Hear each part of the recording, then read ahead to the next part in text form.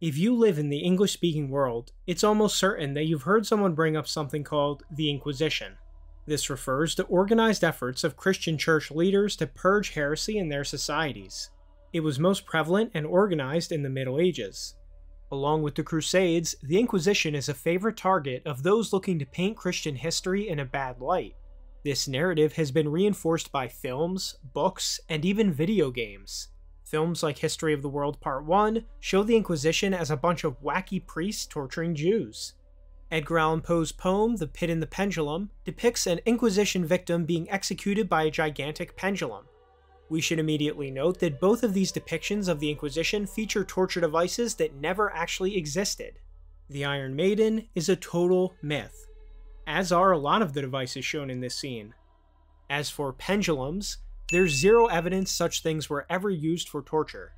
But regardless of how inaccurate this kind of media is, it both reflects and reinforces popular misunderstandings about the Inquisition. It's become amazing how out of touch this perception is with the conclusions of actual historians.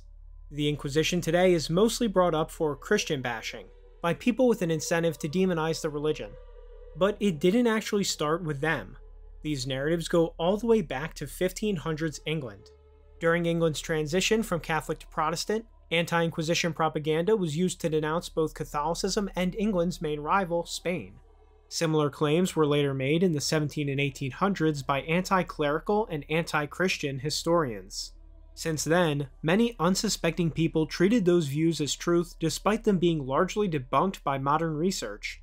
And today, many accept anti-Inquisition narratives because they lack the proper knowledge to argue otherwise. This video will set the record straight. I'll be addressing the biggest points surrounding the Inquisition, the history of Inquisitions, the number of people killed, the methods used by inquisitors, and whether the concept of Inquisition itself is against Christianity. Critics make many assertions that are misguided at best or factually wrong at worst. In this video, you'll be finding out why the Inquisition was justified and important to Christianity's integrity as a religion. After this, you'll know what to say when someone brings up the Inquisition. We should begin by defining exactly what an Inquisition is. The word Inquisition comes from the Old French word for inquiry or investigation. In the Christian sense, it refers to efforts to combat heresy, or false teachings that violate Christian orthodoxy. If you can't imagine why policing heresy would be necessary, I invite you to look at what some so-called Christians say in the name of God in our current time. I apologize for what you're about to see, but it's necessary. I believe in the non-binary God, whose pronouns are plural. I believe in Jesus Christ, their child, who wore a fabulous tunic and had 2 dads. Jesus is black.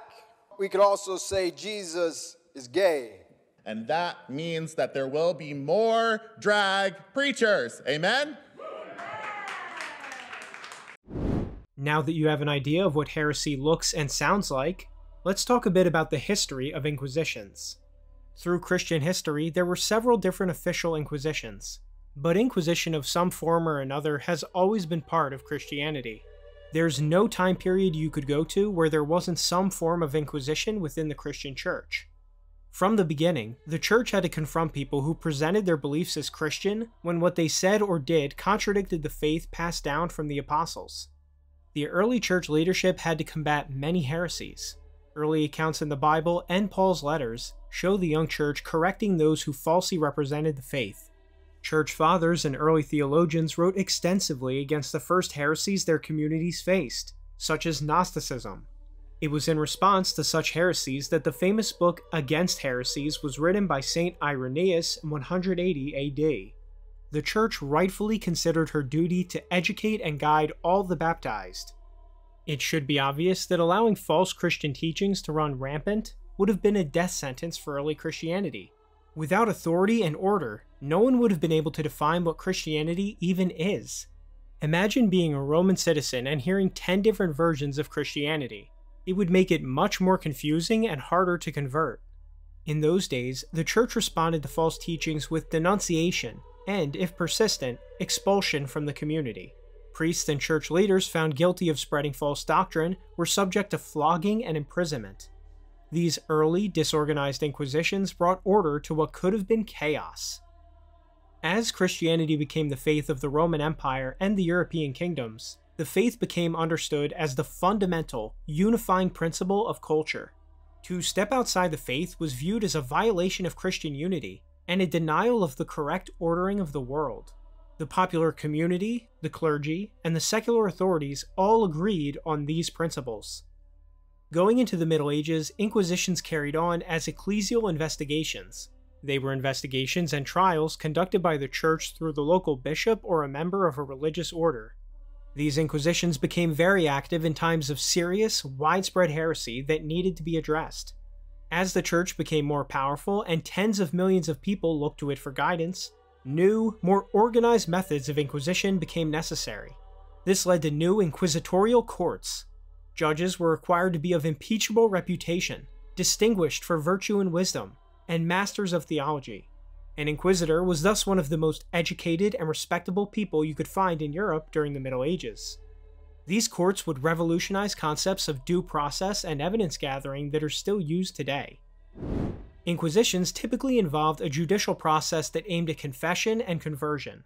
Their goal was to secure a person's repentance for heretical views and to stop them from engaging in such acts.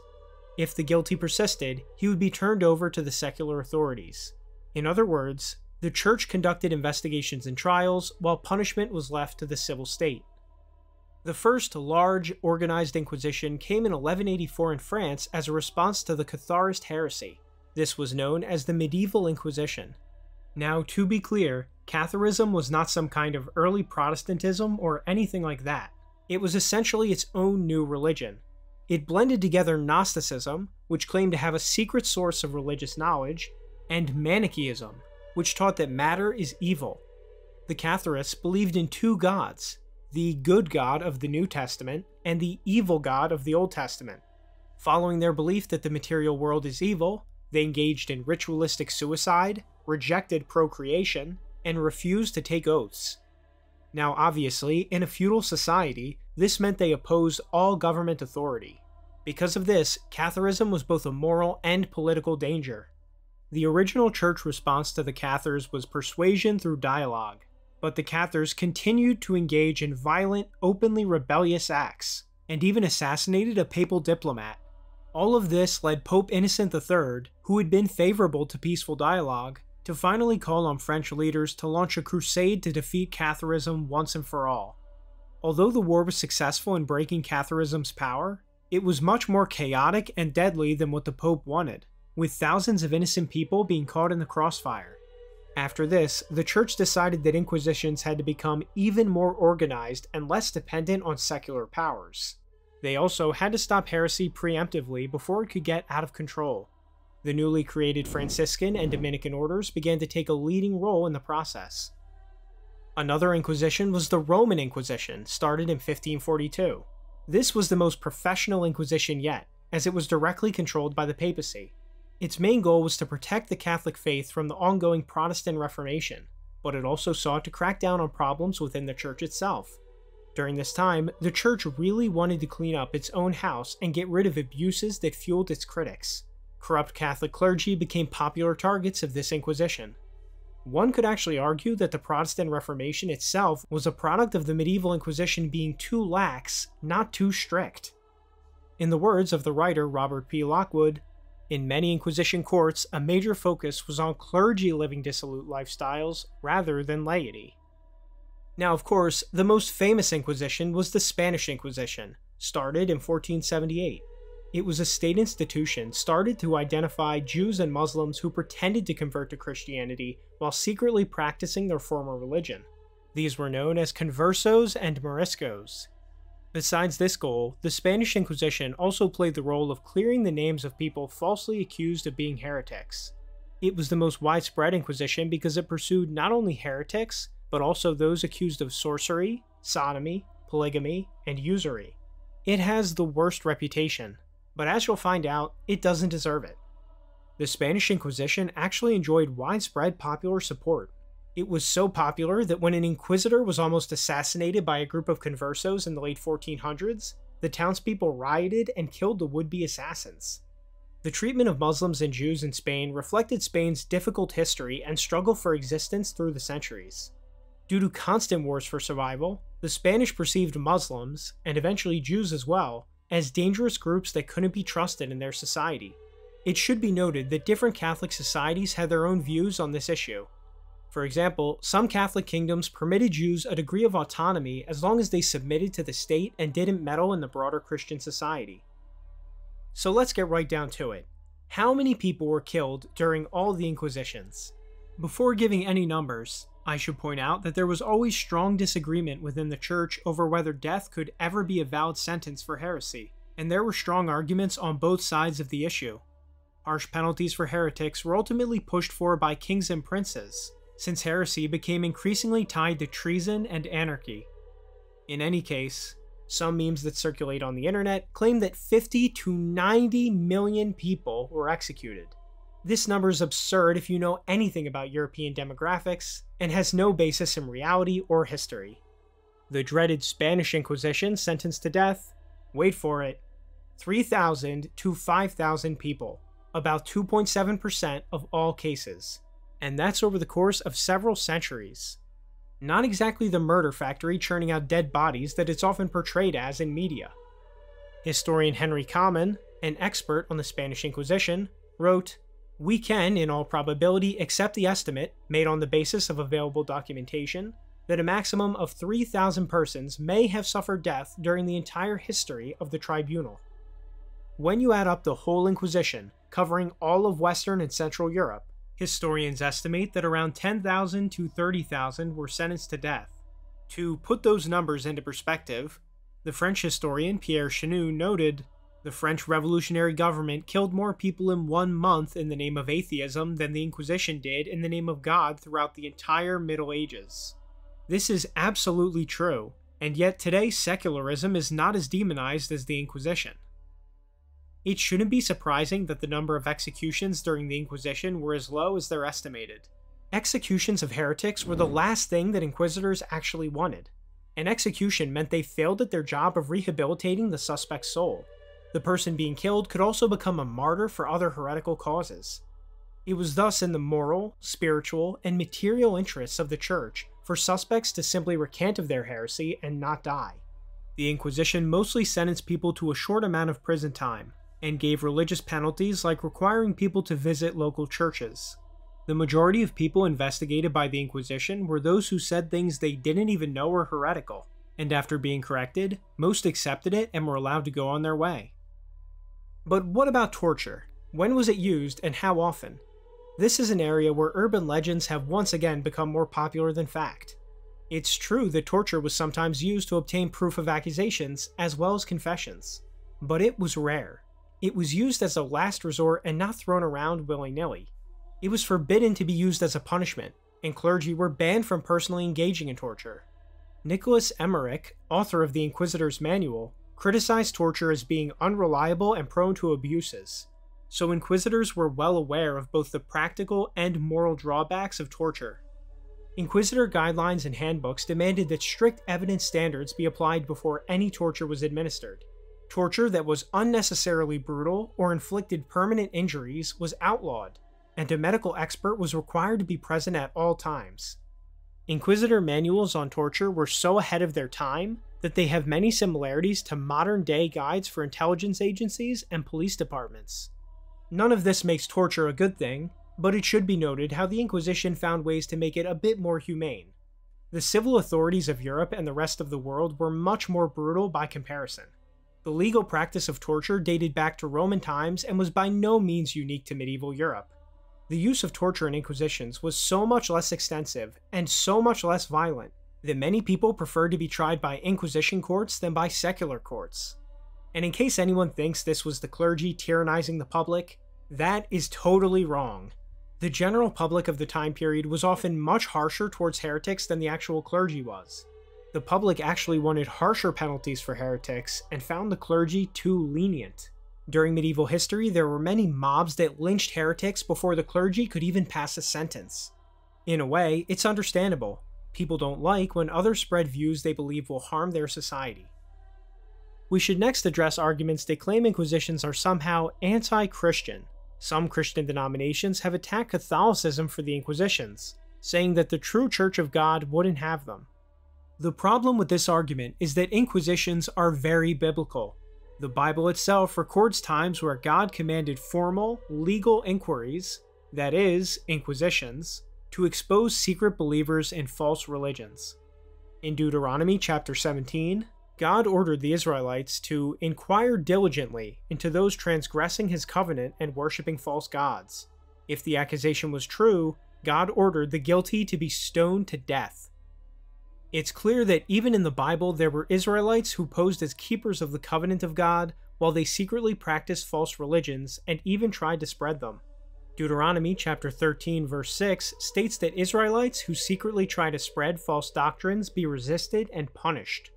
To protect the kingdom from such hidden heresy, these practitioners of false religions had to be rooted out and expelled from the community.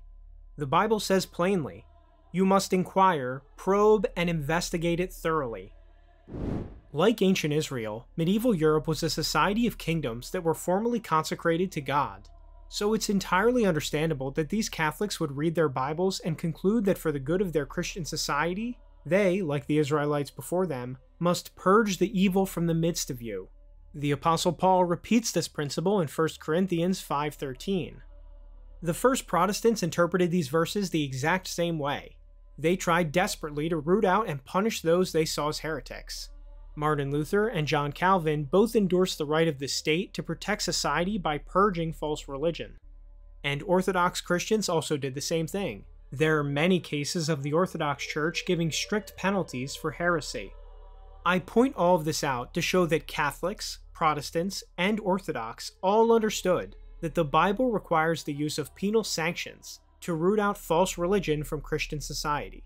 Any criticism of Catholic inquisitions by other Christian denominations can also be directly applied to themselves.